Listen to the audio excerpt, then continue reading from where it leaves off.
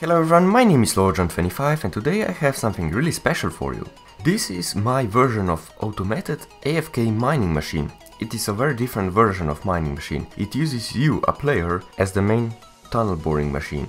This has caused me a lot of problems, but at the end it works.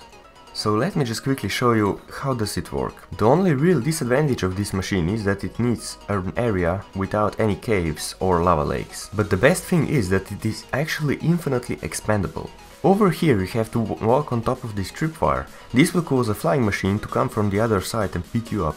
You now have to put something heavy on your WV key and on your left mouse button. And you have to face yourself towards 0.31.2.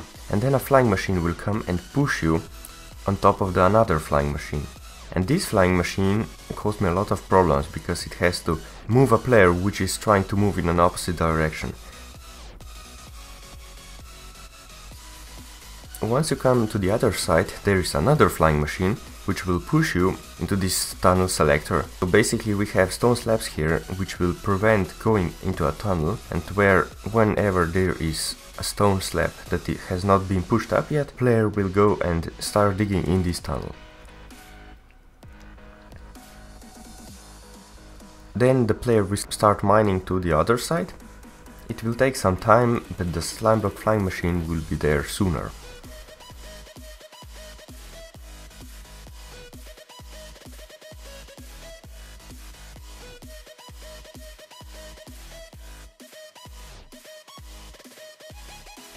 When the player will mine out of the tunnel, he will trigger this tripwire again, and the whole process will repeat.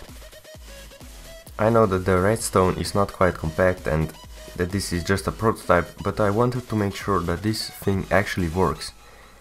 And it is. In 1 hour I got 60 redstone ores, 3 diamond ores, 6 emerald ores, 26 iron ores and 2 lapis ores, which I would consider to be quite good, considering that it is mining at only half the speed than normal mining.